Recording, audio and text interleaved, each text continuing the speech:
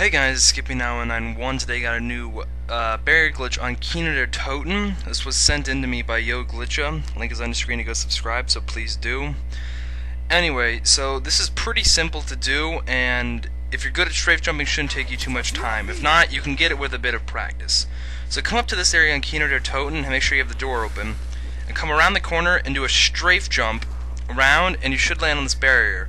This could take you some time to do, like I said, but if you're good at it, it won't be a problem. And here's just a slow motion view coming up here of how to do it. So basically you just want to push your analog stick away from, just push it to the left, and as you do that, jump.